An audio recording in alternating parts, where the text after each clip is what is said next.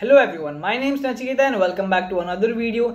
In this video, I'm going to show you the top sources for obtaining datasets for machine learning and deep learning problems. If you're starting with any project and let's say you have learned some model and you want to implement it on some real world data, I'm going to show you which platforms or sites you can use to get that. And I'm going to show you the 5 best sources and I'm going to show you how you can use them. Other than that, there are some other popular sources as well, which I'm going to leave a link for in the description, so you can check them out over there.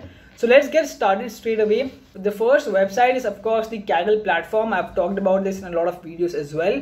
So you simply have to go to the dataset section in Kaggle. And the good thing is that you can search for any problem. Let's say I'm looking for practicing computer vision models, and it will show you the best datasets or the top challenges in the field of computer vision. And you can see the famous iris problem or horses and humans dataset.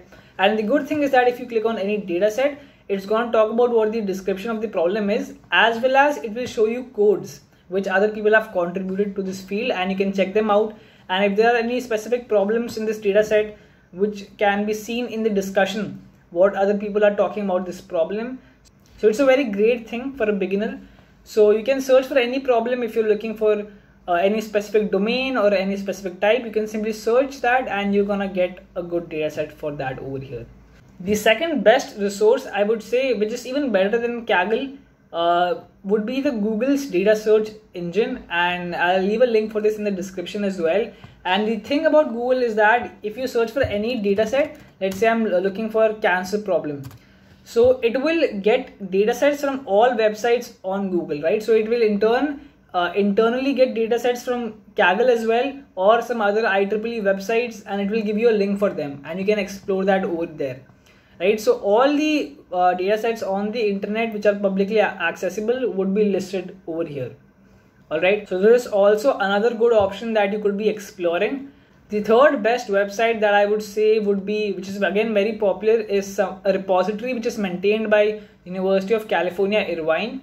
A lot of the data sets which are used for research purposes are listed over here. You can go to view all data sets and you can filter data sets according to categories as well. If you want only a classification problem, a regression problem, or are you looking for, let's say, only time series problems, you can get that over here in a list, and you can see a lot of things about the data set, like which year they're published in, how many attributes they have, and you can search over here as well if you want data sets from a particular domain.